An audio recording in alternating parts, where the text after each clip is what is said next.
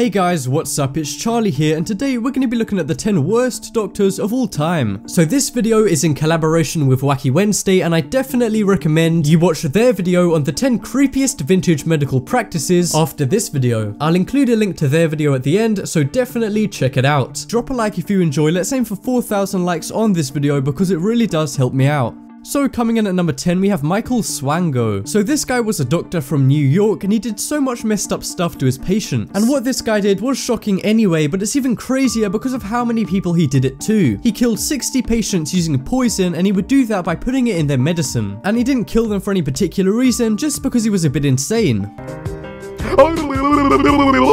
He was actually caught because of a really weird reason. It wasn't any detective or police shit. Someone just found a scrapbook he made about the murders with newspaper clippings, notes, and photos in it. So yeah, this guy actually took pride in killing those people, which to me is really creepy. And he didn't just kill patients, he also beat a colleague to death. Anyway, after he was caught, he only confessed to 4 murders, but luckily that didn't work out too well and he got life in jail. And he's in jail right now, but he does have a chance for parole in 4 years. So yeah, in 4 years, watch out and make sure this guy isn't your doctor. Anyway, if that didn't creep you out enough, before he was even caught, he was nicknamed Dr. Death because it was known that his patients would always die out of nowhere. I thought you had to be smart to be a doctor. I don't know why his colleagues didn't pick up on this one. But anyway, this guy really was a wolf in sheep's clothing. So coming up next is Cecil B Jacobson. So what this guy did is really bad, but not as severe as some of the others on this list, like murderers or whatever. But what Cecil did was more straight up disgusting. So this guy was a fertility doctor, and he used his own sperm to impregnate his patients without telling them. And that's not the only crime he committed. He also did a lot of money fraud, and that earned him hundreds of thousands of dollars, as if doctors weren't already paid quite a bit. Anyway, he was found out after patients who got pregnant out of nowhere tipped off a local TV station. They then did a story on him and publicly pressured him to do a DNA test. And after that, they found out he was the father to 75 kids where the mums had no clue who the dad was. That's really fucked up because he's not just messing up the mum's life by having an unwanted kid, but also messing up a kid's life before they're even born. And he was found to be guilty of 52 counts of fraud, which earned him a ton of money. So yeah, this guy is an all-round douche. And for doing all that stuff, he only got 5 years in jail and a $100,000 fine. And what's crazy is that even though this guy did all of that bad stuff, he won a Nobel Prize in 1992. Then again, Hitler did win a Nobel Prize in 1938, so you can't really trust those guys. And I saved the craziest fact about this guy for last. It was found out that he'd impregnated a baboon that the hospital was doing tests on. That's beyond crazy. At that point, you're literally a baboon rapist. It just has such an unfortunate ring to it. Anyway, coming up next is Harold Shipman. So if you guys thought that Michael Swango's killings of 60 people was bad, yeah, this guy would probably laugh at that number. He killed an insane 250 patients over the course of just 17 years. This doctor is from England, like me, and he's one of the most famous serial killers in British history. He was caught by a detective after people noticed that pretty much all of this guy's patients ended up dying, and that a lot of those patients were elderly women, which was Harold's main target. But the detective never imagined they would uncover something as massive as this. Harold was eventually caught and he had a court date set, but they really should have locked him up in that time because he strangled 4 more people at their homes before the trial. And in the trial, it was found out that Harold had done some really disgusting things when he was a doctor. For example, he faked wills of dying patients to leave money to him, and he made almost $1 million off this. And in one case, he faked the will of an elderly woman that he killed and wrote off all of her family members and just put himself on it. And that alone earned him over $600,000. After he was found out, he got life in prison with no chance of parole or anything, and then to top it off, he killed himself so he didn't have to face any prison time at all. And he did it before they could take their money from him, and he gave it all to his wife. And because they're not allowed to take the money back if it had been inherited by someone because it was against the law, he basically used a loophole to make sure the victims' families never got the money they were supposed to. Wow, even after death, he still managed to find a way to ruin those families' lives. So coming up next is Conrad Murray. Now this doctor is very famous, and I bet most of you guys will have heard of him or seen him before.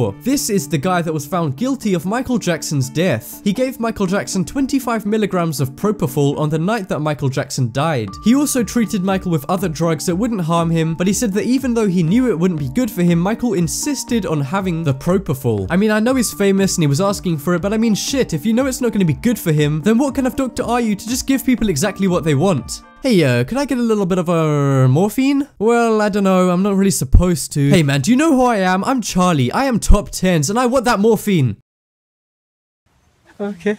That's how I assume it went down. But seriously, this doctor was charged with manslaughter, which is where you didn't mean to kill the person, but you did. And he was sentenced to the maximum jail time for manslaughter, which was 4 years, but he ended up only serving 2 of those years. And he also got his medical license revoked. It was suspected that Conrad gave Michael the medicine because he didn't want to get fired as Michael Jackson's doctor because he was earning $150,000 a year from it. That is a lot of money, but as a doctor, you should never put anyone's life at risk. So next up is Walter Freeman. So you guys have probably heard what this guy did before, but you may not know who he is. If you're confused by that, don't worry, I'm going to explain. So during World War II, there was a lot of soldiers who developed mental illnesses. So Dr. Walter Freeman came up with a solution that is now known as a lobotomy. This is still done today, but the way he did it didn't work and it was really messed up. This guy would push an ice pick into the socket of the patients, which would destroy a bit of their brain. And because they couldn't talk or move, he thought that worked and he'd neutralized the illness. Now I don't see how being paralyzed completely is worse than having a mental illness, but okay. But yeah, obviously this was so painful and basically left anyone in a vegetated state. And he didn't just do this to a few test subjects, he did this to over 2,000 veterans who had mental issues after World War II. So yeah, sorry if that really creeps you guys out. I mean, I'm getting a headache just thinking about someone pushing an ice pick into my brain. But coming up next is H.H. Holmes. Now this is a really creepy and strange one, but the story is also really interesting and it legitimately sounds like something out of a movie. So this doctor was a major serial killer and he killed people in a way that you guys might not even believe. He lived in Illinois and Chicago in America and he was pretty rich, so he decided to buy this massive hotel in a town called Inglewood. And this hotel would later be known as the Murder Castle. And that's because he rebuilt the inside with loads of doors that opened onto brick walls, random rooms with nothing inside them at all, weird hallways, stairs leading to nowhere, doors which could only be opened from the outside, and a ton of other confusing things to trap people in the hotel. Then he charged people to stay in it like it was a regular hotel, and then when they were trapped inside, he would kill them. Holmes also hired staff to work at the place who he also killed, and he even profited from the insurance money and their wills. He would mainly target young women and he killed over 200 people, and he was actually caught after trying to get $10,000 from an insurance company by faking his own death. But that backfired when he was caught and investigated, and they found out about all of the other shit he'd done, including the Murder Castle. And ironically, he got the death penalty. Only this time he definitely didn't get $10,000 from it.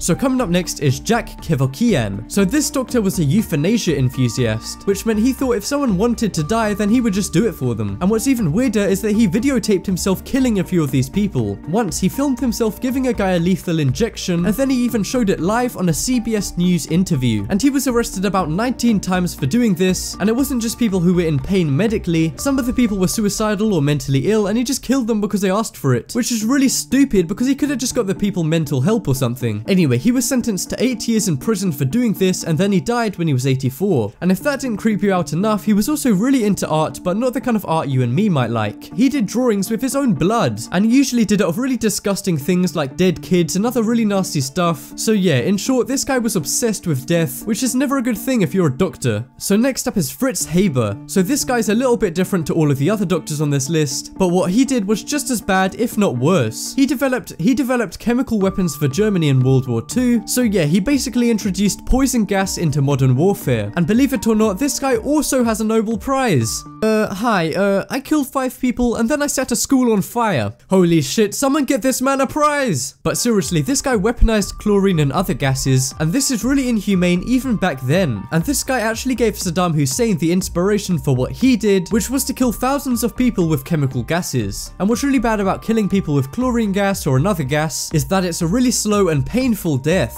So if you already thought that war was pretty shit, well, this guy just made it quite a bit worse. And even though it's illegal and inhumane, some armies still use his techniques today. And even now, he's nicknamed the father of chemical war. Yeah, not exactly the best nickname to have. So next up is Francis Willis. This guy's another doctor who was really bad towards the mentally ill. He was a famous doctor because he treated King George when he went insane. But he wasn't properly trained to treat the mentally ill, but he did it anyway, and he did a really bad job of it. He had a technique called blistering, which involved the patients doing manual labor all day every day, and if they didn't do exactly what he said, he would be aggressive to them and make them wear a straitjacket at all times. And this caused people to go even more crazy because they were basically prisoners there. I mean, shit, that's almost worse than prison. At least in prison you're not in a straitjacket.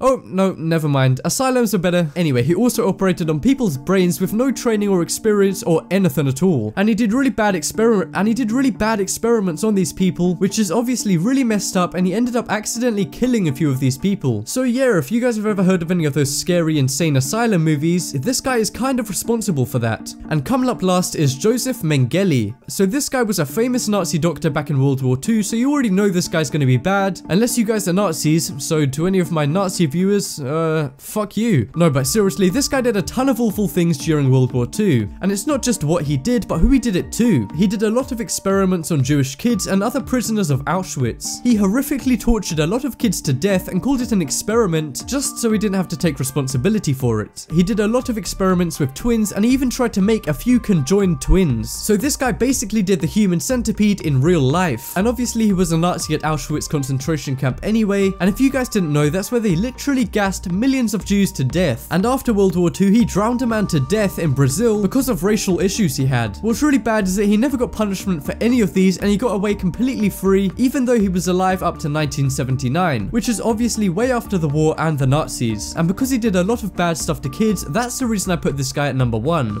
So, you made it to the end of the video, and that means you guys don't get scared easily. Well, if that's the case, then you should definitely click here to watch Wacky Wednesday's video on the 10 creepiest vintage medical practices ever. And click here to subscribe to me and Wacky Wednesday.